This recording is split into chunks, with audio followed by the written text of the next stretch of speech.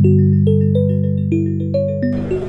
there, Caleb Dennison with Digital Trends coming at you from CEDIA 2017, and I'm at the very busy Sony booth here because of this product right here. This is the new VPL-VW285ES projector, and the reason why this is so notable and getting so much attention at the show is it is the first true native 4K projector available for under $5,000. Now, that may seem like a lot, especially when you see competing projectors claiming 4K and outrageous lumen output levels like 3,000 lumens for less, but what the difference is here, at 1500 lumens in a dark room, you're going to get some exceptional contrast and true 4K resolution, and that's the cinema scale 4K, not Ultra HD like you see in some of these other projectors and the TVs that you put in your home. Now, Sony has developed a full range of true 4K projectors going all the way up to a $25,000 laser projector model, but if you want a really cinematic experience in your home with true 4K resolution, this is the least expensive projector that does it, and it comes from Sony, so you're going to get